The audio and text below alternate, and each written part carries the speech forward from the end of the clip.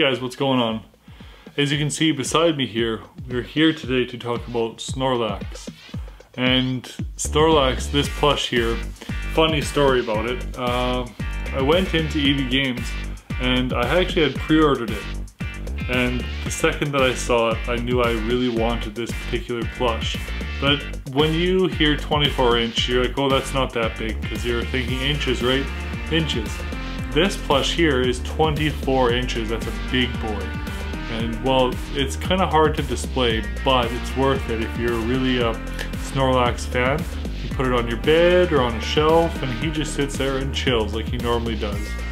But it is what it is. Like I said, it's 24 inches. Boom. And he's a big boy. Slap myself in the face with it. That's just great.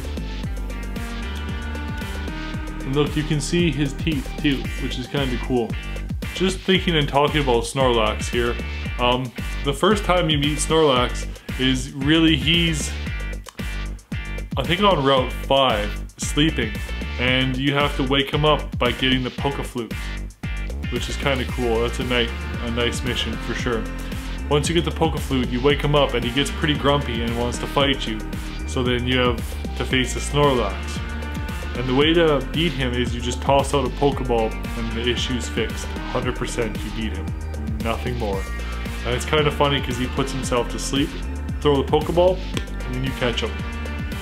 Snorlax dates all the way back to Generation 1, and he is a normal type Pokemon. In Generation 1 and 2, Snorlax is usually blocking the way, and you have to go grab the Poke Flute like I said, or there's another one that you have to program to be a Poke Flute that will kind of wake him up.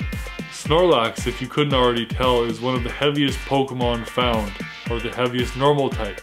Snorlax literally wakes up to, get this, only eat 900 pounds of food before passing out again. Like, literally gets up, eats literally more than half his body weight, and then goes back to bed.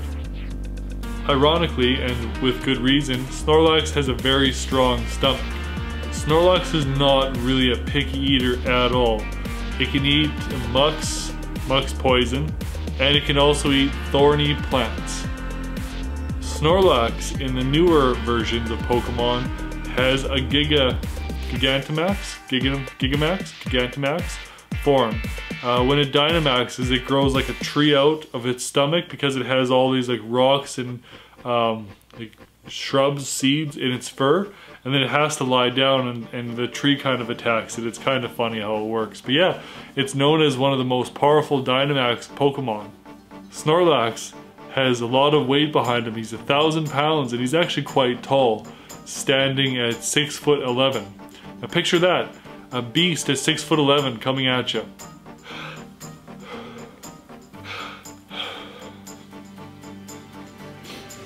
Can't sneeze, my back hurts too much. Yeah, I don't know if I told you guys in this vlog here, but I don't know what I did, but I hurt my left shoulder in the top, and I've been getting Wang to give me massages and whatnot, but man, it just hurts right there. If I were to sneeze, I don't know, it's too painful, I just can't do it. Literally every encounter that I come across Snorlax, he's sleeping. I think only once or twice I've caught him in the wild, and then catching him in the wild is quite a rare occurrence. So take it as it is. I usually do catch him when he's blocking a path or when I have to wake him up and fight him. Snorlax is loosely based off of a bear, maybe a panda bear, maybe a polar bear, something of that nature, because sleeping is kind of like hibernation in a way, where he sleeps and sleeps and sleeps. It kind of almost is like hibernation. So now let's get to talk about this particular plushie. It's really soft. The maker is WCT. This cost me $54, $49.99 with my discount card from 2018.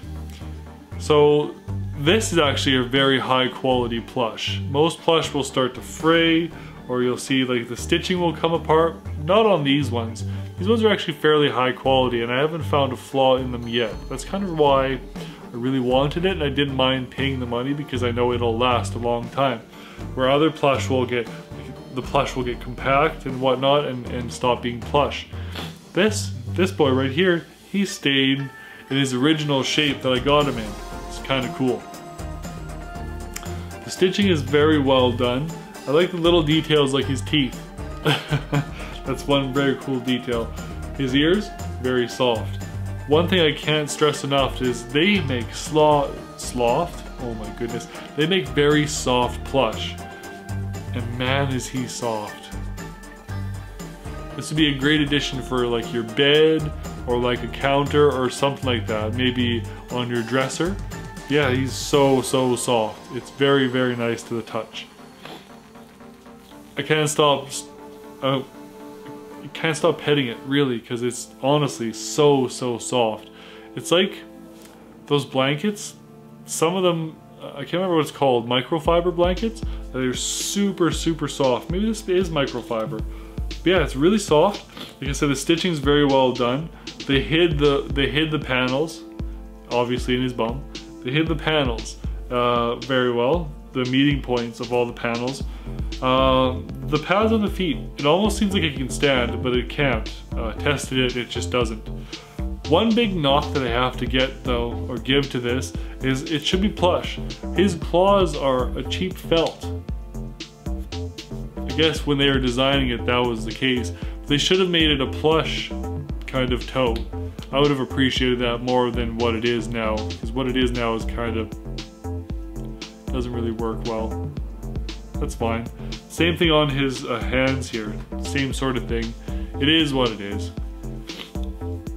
Other than that, this is very recognizable. I mean, if you see this in the stores, it's not like one of those derpy knockoffs or a licensed product. Well, this is a licensed product, but there's some really bad licensed products out there that when you see it, it's just like, oh my goodness, that hardly looks like it, or like the expression is derpy. Like derpy to the max, derpy. And some of them I've had, like some Captain America or some Iron Man made for kids, like 3 and up, are derpy.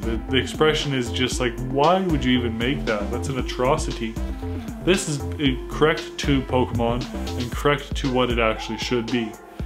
Makes it look authentic and it makes it look like you want it in your Poke room.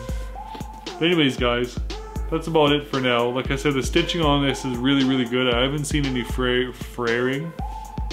Oh my goodness. It's too late at night. I haven't seen any fraying or anything of that nature. If you do see one of these or any other type of plush made by WCT, I would recommend to pick them up. I have a Pokemon, I have a Pikachu one as well. And I have seen like Gengars and all those ones too. So if you see them, pick them up. It's well worth the money. And I know sometimes they blow them out at half price. If you can catch them at GameStop or EB Games for half price, by all means do so. Anyways guys, if you like what you saw, definitely don't forget to like, comment, and subscribe. This is your boy. I'm out of here. One other point, sorry, before I let you go. Make sure you catch me on Twitch. I will be streaming on Twitch now rather than on YouTube.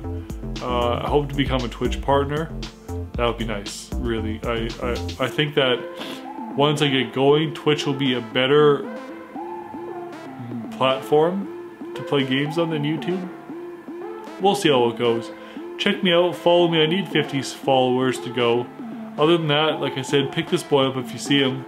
Like this video, comment on this video, subscribe to this channel if you haven't already. I appreciate all of that. Take care guys, take it easy. Bye for now.